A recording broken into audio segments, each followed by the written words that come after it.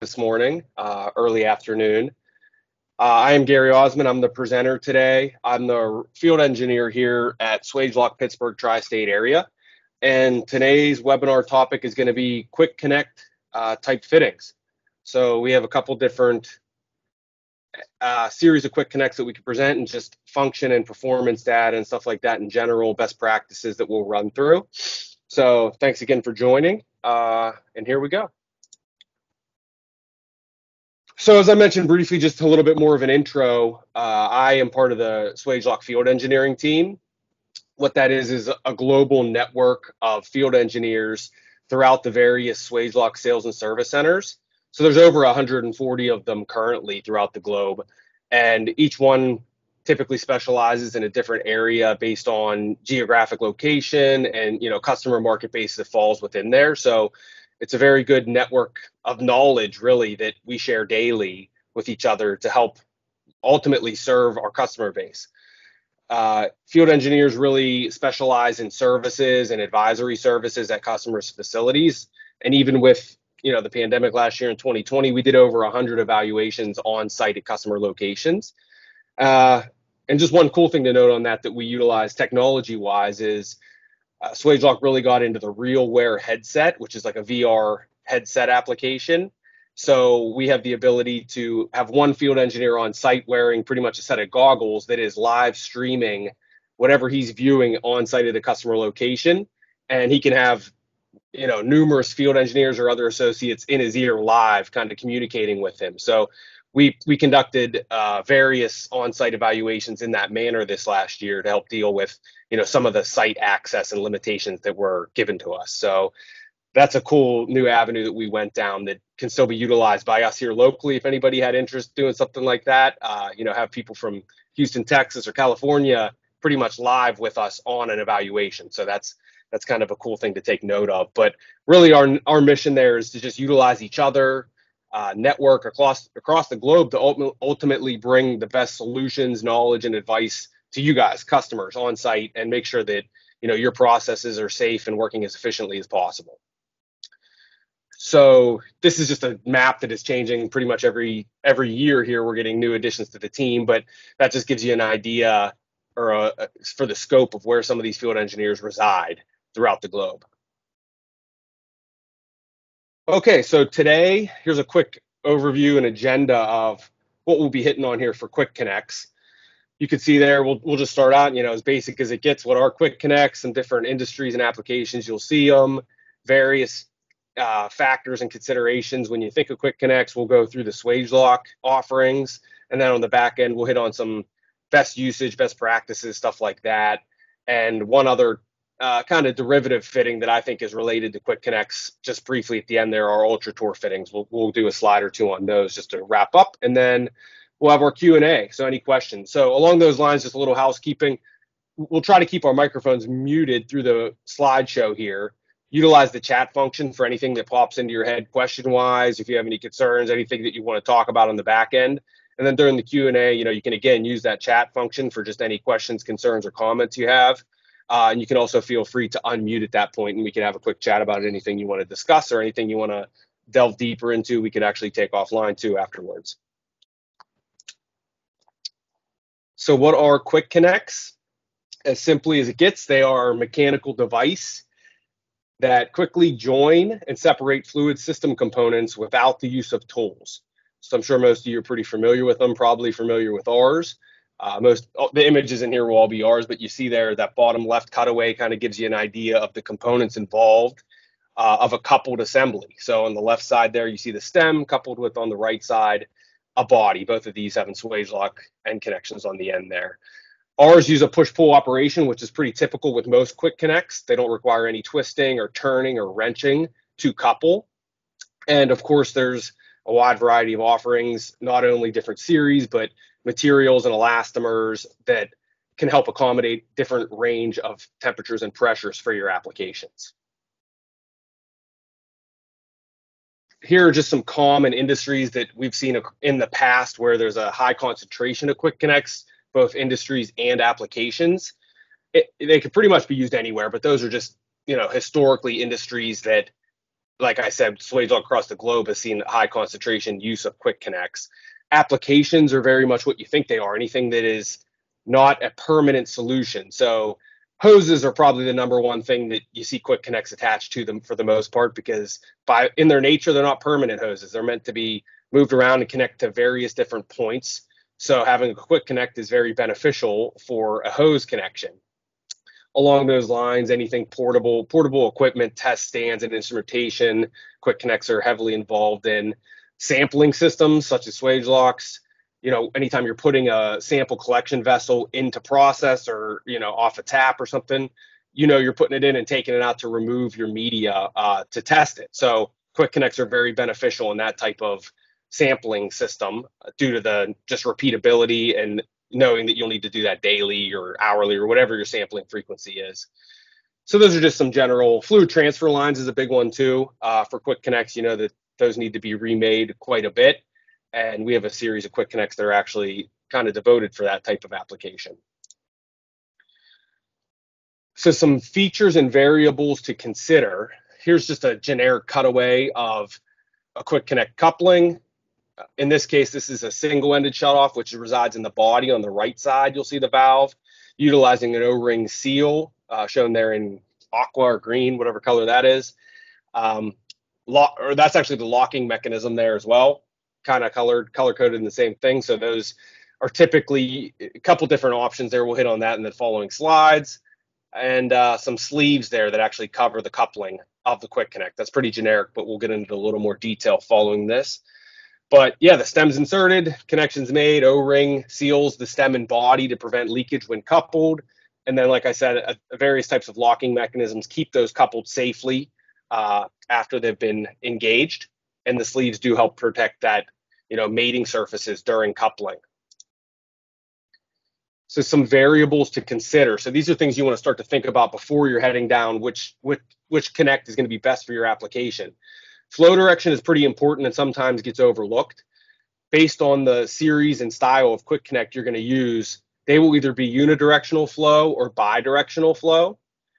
We offer both, but you do want to be careful if you are selecting a unidirectional flow quick connect that you do have your flow set up in the correct direction.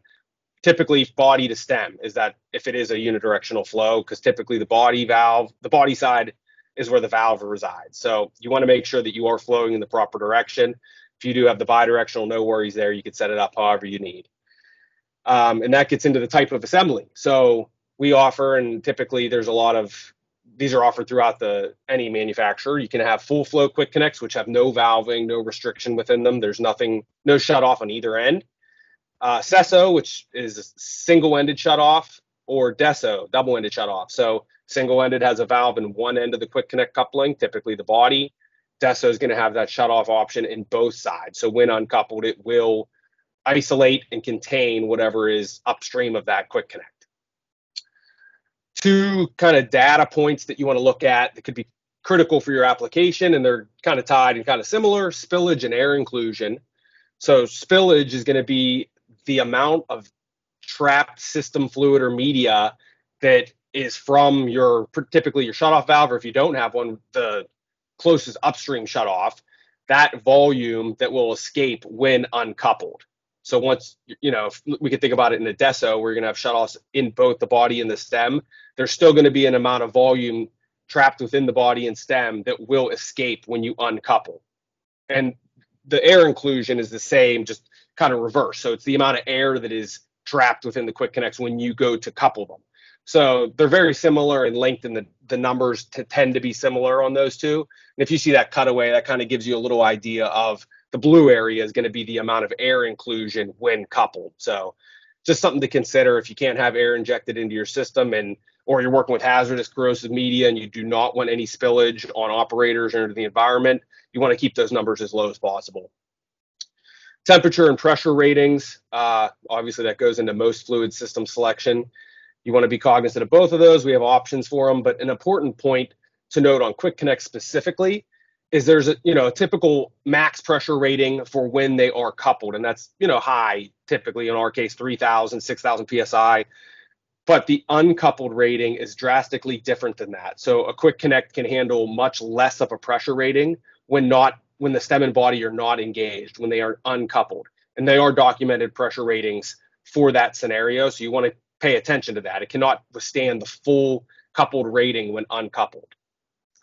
Flow capacity is important, and that ties into a lot of the type of assembly, full flow, sesso deso. There will be orifice restrictions if you have that valving in there, so you want to pay mind to that. And then the type of locking mechanism that will keep those engaged once assembled. Ours all use either a locking ball or dog. There are some other out there, threaded, quarter turn, and cam lock. We won't hit on those too much, but just be aware that there are different engagement methods out there for different manufacturers' quick connects. So we have a little video here. This is just going to kick off kind of the Swagelok offerings. It's under 2 minutes. And then we'll get into each one of these series, give you a little data and things to consider on it, and then some stuff on the back end here. But we'll just play this video for 2 minutes and pick it up from there. If there's any audio issues or something, just send me a message or something. We'll take care of it. But it was working this morning. One question that comes up quite regularly is, what kind of quick connects does Swagelok have to offer? In fact, Swagelok offers a wide variety of quick connects, starting with our miniature or QM series that features end connections of 1/16 and 1/8 inch and quick fingertip control. Swagelok's QC series is our instrumentation quick connect that has very easy disconnect and a very positive push to connect, and features a double end shutoff stem in red and a single end shutoff stem. Swagelok's QF series is our full flow quick connect that features compact design and no restriction of flow. For more critical applications, Swagelok offers the QTM series. The QTM has no O-rings. All sealing is done on PTFE seals inside the quick connect. The positive flush valve design reduces air inclusion and the potential of spillage. Since most quick disconnects also attach to hoses, Swagelok also offers a full variety of hoses, from our all-metal hose to our PFA core hose to our PTFE core hose and even our rubber hose, from sizes 2 inch all the way down to 1/8 inch. For more information on the features and benefits of Swagelok's Quick Connect series and Swagelok's hose series, please contact your Swagelok Sales and Service Center. All right, so that kind of kicked off what we have to offer. As you saw, there's 4 different main series that we have. Our QCs, which kind of are general purpose, we consider those, I think, for the most part. QM is kind of a miniature version of those. Our QFs are our full flow version. And then our QTMs, which are our Teflon sealed. So we'll have a slide on each of these to kind of talk about some of the differences and when you may use some of these versus the others. Starting with our QC, which are labeled the instrumentation. I kind of call them our general purpose, but they are a lightweight, compact design just by nature. They do only require 1 O-ring seal to make a leak-tight connection.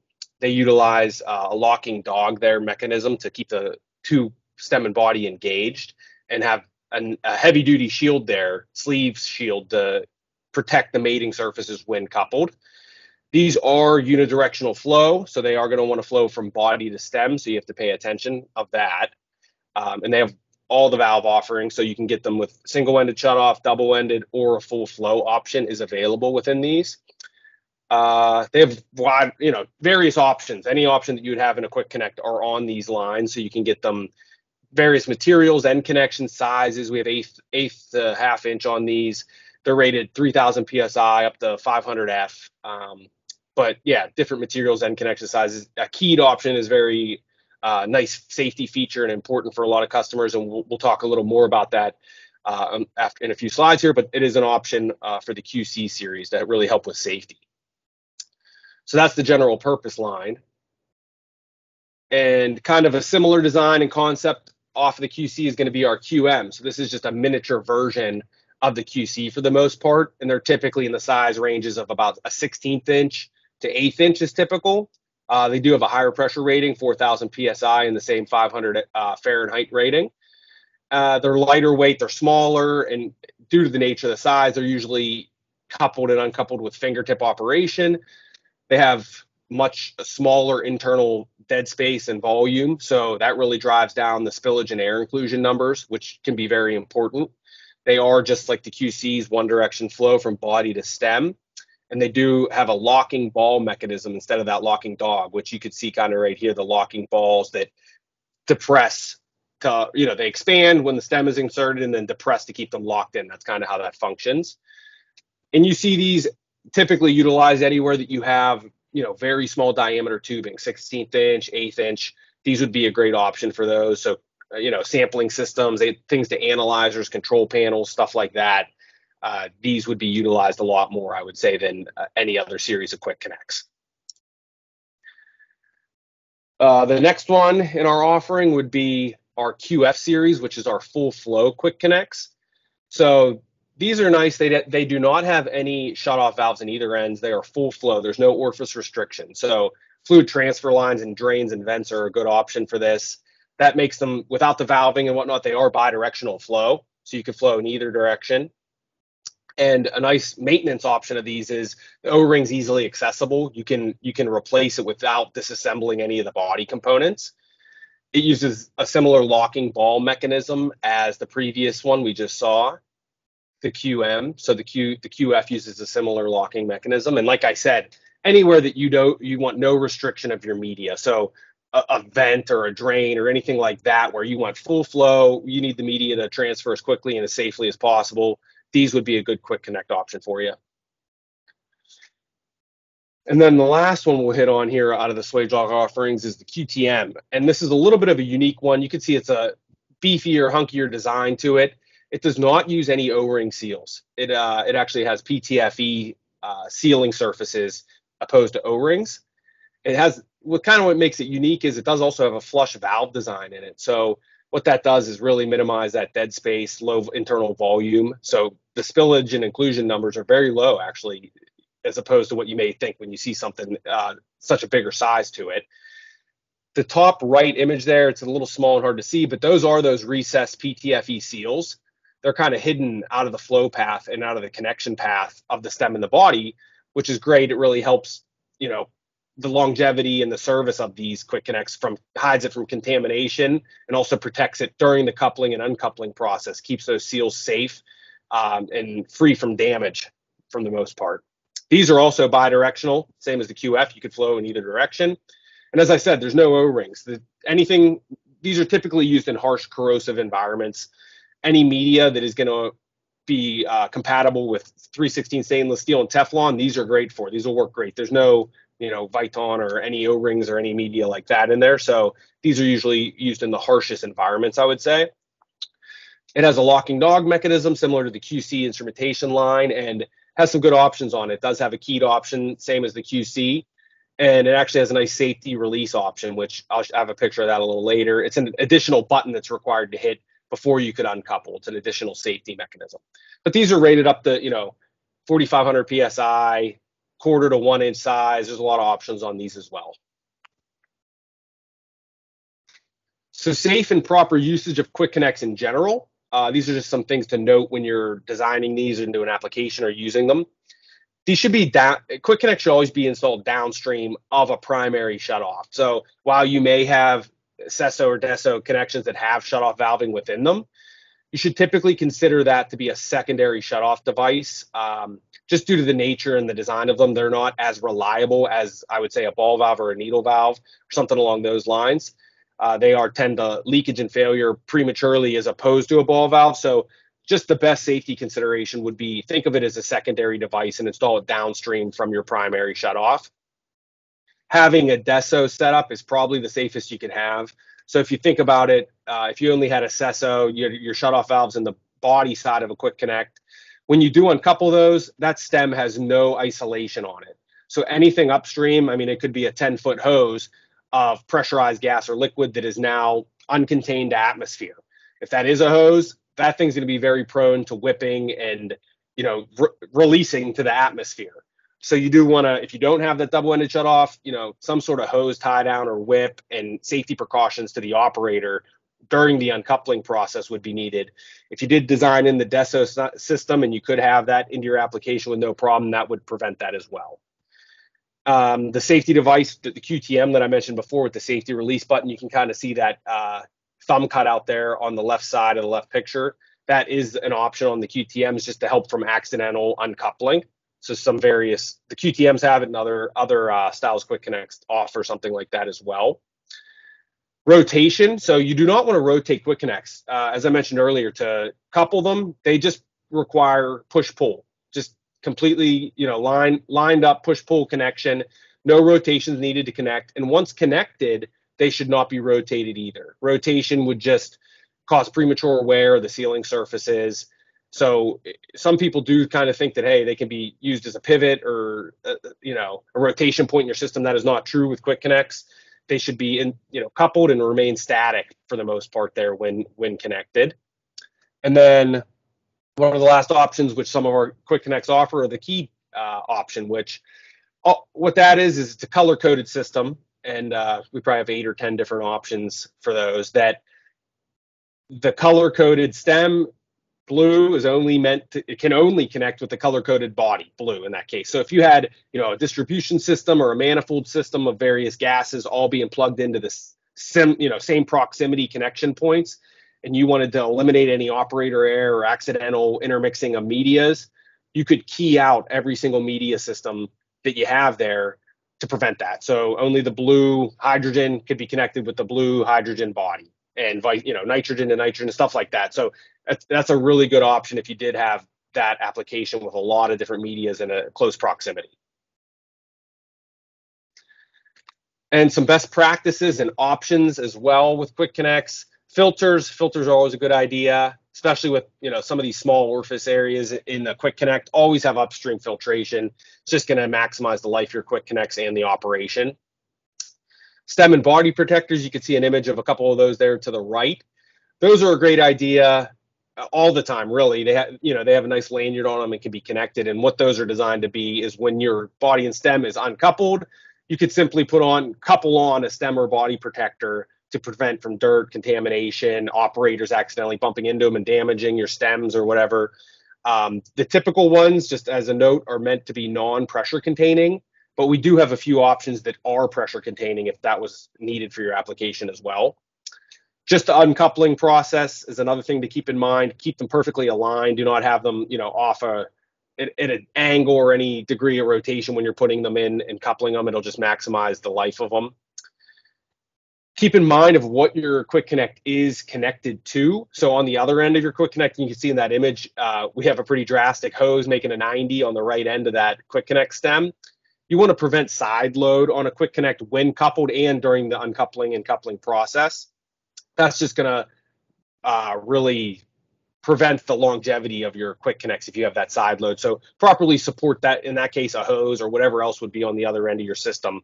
So it makes it easier on the Quick Connects during that process. And, Quick Connects utilize for the most part O-rings to make seals. So you want to have proper maintenance of them, as with any fluid power system component that has O-rings. Periodically check them, inspect them, pull them out and put lubrication on them, or have a PM schedule for them would be the best case scenario. Here's just a couple images of Quick Connects throughout other Swagelok applications, stuff that we've delivered in the past.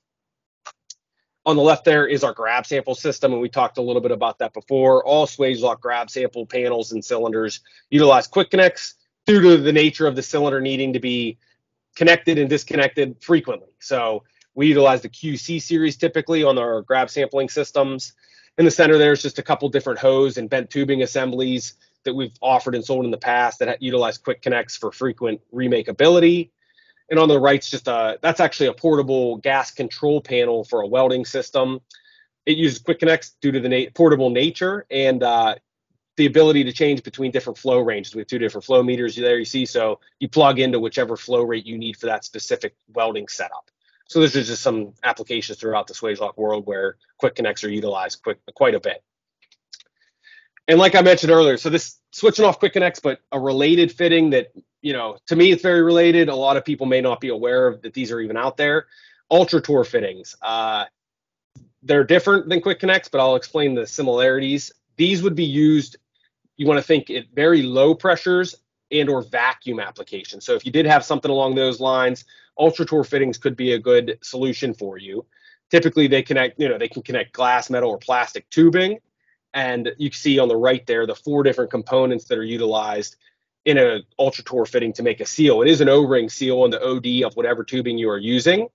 And because of the design of it, it can compensate for some differences or variances in the OD of the tubing. Some of the, why I think it's similar, knurled nut assembly. So it's a finger tight assembly, no tooling required, similar to a Quick-Connect. It has that O-ring seal, which, as I said, it can compensate for variations. So an example, up to a 32nd of an inch. So an example is, if you did have a 1/4 inch fitting, you could use that on 1/4 inch OD tubing or 6mm tubing. So it's nice. It's versatile. It's flexible. Similar to a Quick-Connect, the reusability, it doesn't damage or deform or anything to the tubing itself. So it can be repeatability is there, similar to a Quick-Connect. And a lot of variation in the fittings. We have T's, elbows, fittings, male connectors. So there's a lot of flexibility on those as well. So that's more of an awareness thing. Just ultra tour fittings are out there. If you're working with vacuum or very low pressure, this could be a good option for you as well. And it's kind of an offshoot of a Quick-Connect. So that is everything I had prepared today for the Quick-Connects. If anybody at this point has anything that maybe I didn't hit on enough or just sparked your mind of, hey, I want to know a little bit more about it, feel free to unmute now, or if you want to pop something into the chat function, we can address it at this time. But that's everything that we had prepared for the webinar today. And I thank everyone for joining, and hopefully you pulled something out of here that'll help you moving on day to day with your Quick-Connect applications.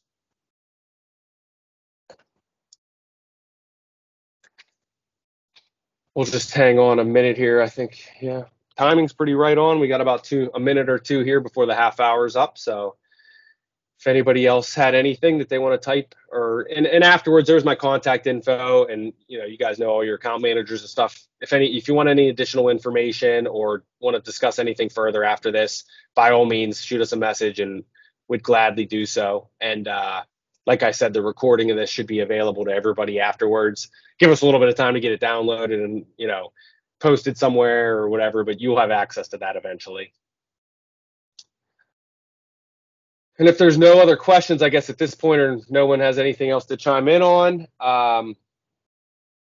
one other thing to bring up is this is a series of webinars we're trying to put together here at Swagelok Pittsburgh to our customer base, usually is what we're offering them to. So just put on your calendars now, make note. Right now we have June 16th scheduled to do our Tube Fitting Advantage webinar. That'll be led by Andy Wright here at Swagelok Pittsburgh.